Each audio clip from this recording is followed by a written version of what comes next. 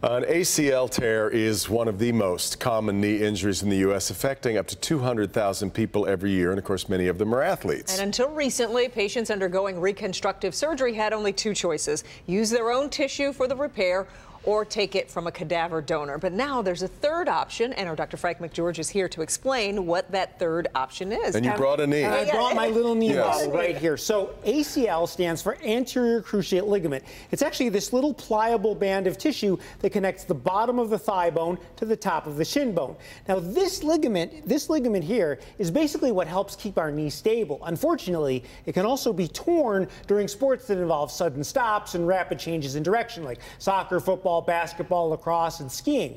Getting back to full function typically requires surgery. Try and bend your knee. 16-year-old Khalees Guzman is recovering from an ACL tear, an injury she suffered during a friendly game of soccer. I landed weird on my left knee, and so then I heard like a pop and a crack.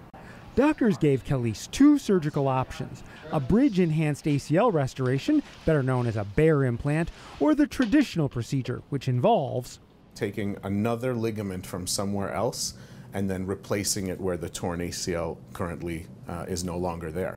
Approved by the FDA in 2020, a Bair implant doesn't rely on human tissue.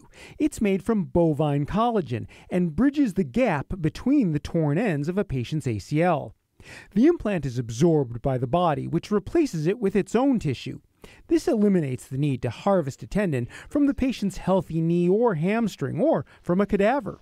There is some data that shows by preserving as much of the patient's native ACL, you are also preserving some of those proprioceptive fibers that help with keeping a knee more stable.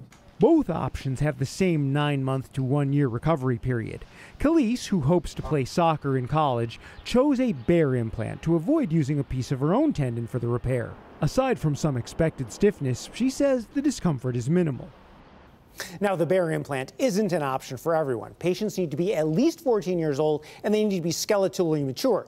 There needs to be sufficient ACL tissue remaining in order to hold that implant, but it is another good option to have. But obviously it means if you're relying on using your own body to fix it, that you're creating trauma somewhere else. So now you've got two traumas that you're trying to heal. So right. this alleviates and that's why that. this solution is really so good. Yes. Yeah, looks like okay. it. Yeah. All right, Thanks, Doc.